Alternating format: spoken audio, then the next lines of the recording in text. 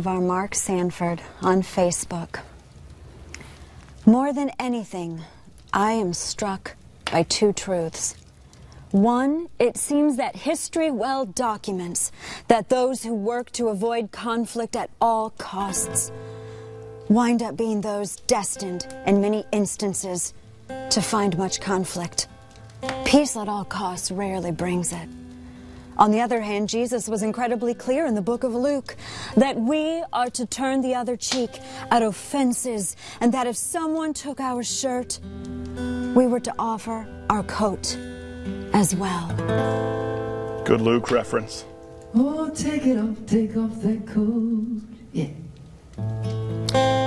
This year, with no schedule, has certainly resulted in a lot of time apart from our boys.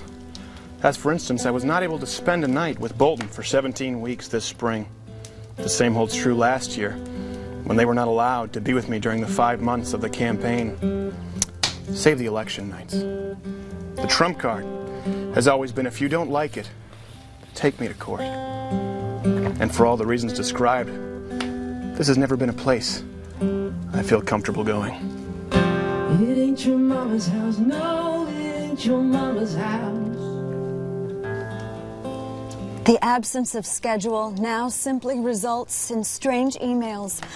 As for instance, I got one 2 days ago from Ginny's new lawyer, advising me that to arrange any visit with Blake, I should come through her. If I had normal parental rights, why in the world would I be getting a note like this from an attorney, when in that case our son wants nothing more than to go to the USC football game?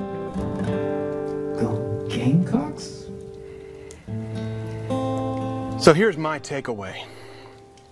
To now suggest that we need, for me to look at a different camera while I read this. We need to amend what does not exist. Strikes me as either pure theater or a punitive restriction to further limit what has evolved to be very limited time with our boys. 4.